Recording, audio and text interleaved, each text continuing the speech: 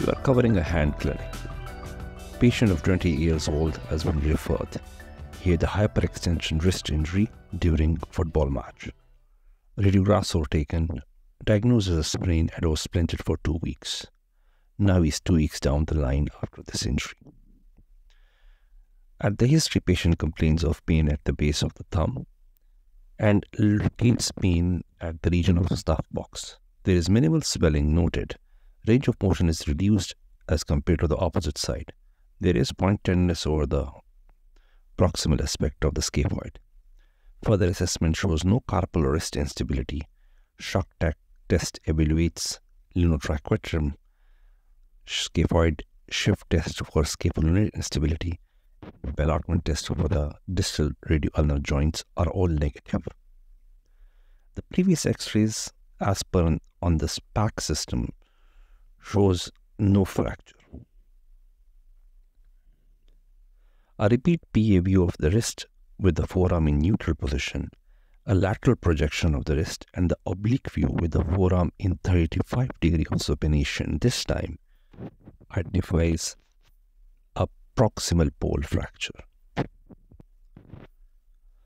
Scaphoid are most commonly fractured carpal bones, about 80% of the total, and the wrist, and the second most common after distal radius fractures. The typical patient is young after a fall with extended wrist. Diagnosis of fracture is suggested by the patient age, mechanism of injury, and symptoms. Radiographs are required to confirm diagnosis. Scaphoid bone is anatomically.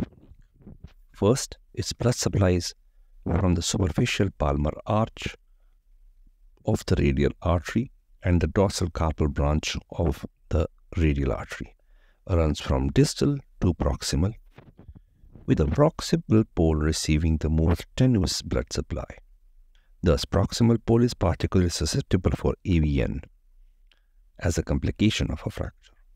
Second, its irregular three-dimensional shape present a special problem in diagnosis of acute fracture and their treatment. It is intra-articular bone with 80% of its surface covered with articular cartilage. Displaced fracture results in early degenerative arthritis, and malunion can lead to carpal collapse. Scaphoid is most commonly fractured across the middle third, with 70% of the fractures occurring at the waist. 10% are distal third fractures and 20% are proximal pole fractures. All proximal pole fractures should be considered unstable regardless of the radiological appearance. Ross classified scaphoid fracture into 3 categories based on the fracture axis. 1. Horizontal oblique, 2. Transverse, and 3. Vertical oblique. Horizontal oblique and transverse fractures together comprise 95% of fractures and respond equally well to therapy. Vertical oblique comprise remaining 5% and tend to have slower progress to union and higher rate of non-union. The optimal treatment of scaphoid fracture depends on the diagnosis of a fracture acutely and correct classification of the injury. CT greatly assist in classifying the injury and assess the displacement and angulation. CT are most commonly used to determine fracture non-union. The Herbal classification system for scaphoid fracture uses radiographic appearance to determine surgery versus non-surgical management. Non-surgical management is reserved for Herbert A type fractures. Regarding the Herbert classification, they are divided into A and B. Type A fracture are acute, stable fractures and conservative treatment is possible. B are acute, unstable fracture and surgical treatment is required. C is a classification which is no longer used, include delay union, and now it's part of type D. Type D are all non-unions older than 6 weeks. Type A are further divided into A1 and A2. A1 is fracture of the tubercle and A2 is incomplete fracture through the waist. The B are classified into 4 different forms. B1 is distal pole oblique fracture. B2 is complete fracture of the waist, B3 is proximal pole fracture, and B4 is transcaphoid pallinate fracture dislocation of the carpal. You decide to have a surgical management for a proximal pole fracture. A contralateral radiograph is always helpful to determine the screw length. A CT scan confirmed proximal pole fractures being non-displaced. You again see the same patient after 7 weeks and decide for going on for operative management as you don't see any progress as per the CT. The wrist is flexed to 90 degrees with the forearm pronated until the scaphoid was viewed down in long axis as a ring of cortical bone. In the center of the ring, a 0.045-inch K-wire was driven from proximal to distal, exiting at the base of the thumb. From the base of the thumb, the wire was withdrawn to a point that the wire can again be extended to a neutral. Wrist can be extended again to the neutral. The hand and forearm were accentuated and tourniquet was used to maintain a bloodless feel. The finger were placed in a finger trap and longitudinal traction is applied. The scaphoid fracture was visualized arthroscopically through a mid-carpal row. A mini fluoroscopy unit placed in the horizontal plane and around the wrist was used to locate the entry port. A 19-gauge needle was used to locate the joint space above the scaphoid and lunate and between the scaphoid and capitate. The skin was longitudinal in size at the site identified by the free 19-gauge needle.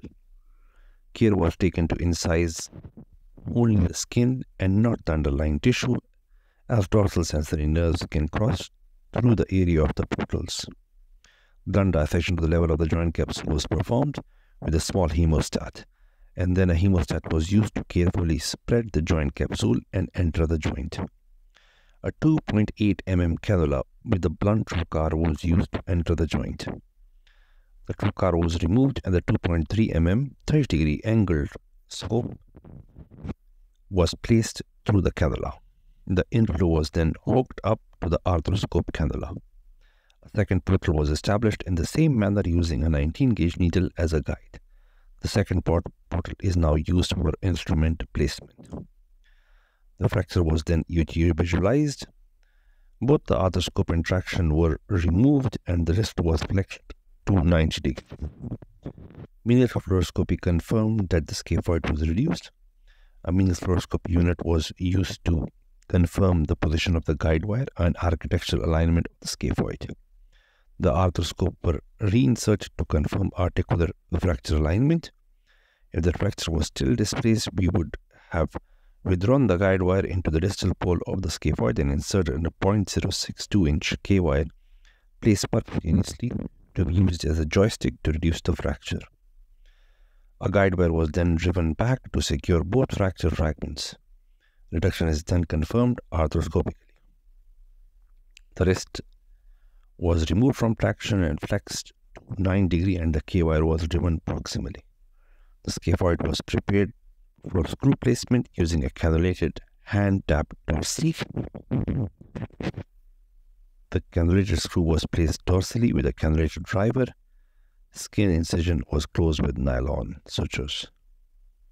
Postoperatively, proximal pole fractures are managed differently from waist fractures because of the possible difficulty in maintaining fixation of small fragments. A protective thumb spica is applied for 4 weeks. Rehabilitation begins at 4 weeks.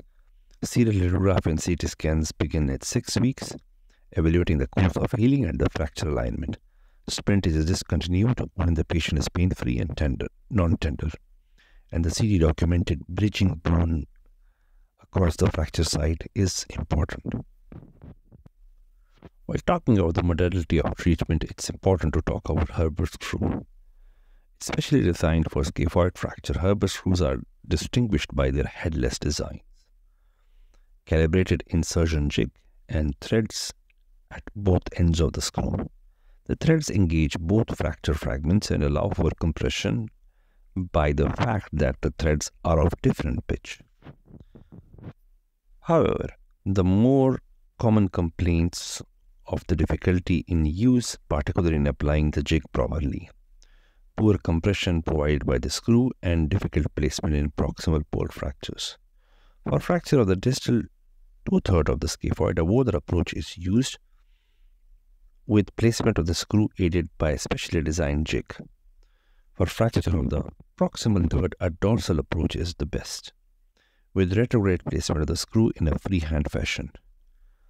A verification of jig placement with the image intensifier before screw insertion prevents malplacement. Prolonged postoperative immobilization is not necessary. In post-op cases, use a firm padded bandage to provide wrist support and protection for further 2 weeks. At this time, remove the sutures and begin a program of active rehabilitation. A word regarding bone graft. Bone graft is generally reserved for established non-unions. However, they are appropriate for primary terminal delayed presented scaphoid fracture. The usual site of graft is from the iliac crust, with the graft shaped appropriately to fill the defect in the scaphoid. In case of still unstable fracture, however, strong K-wire maintain reduction of the fractures.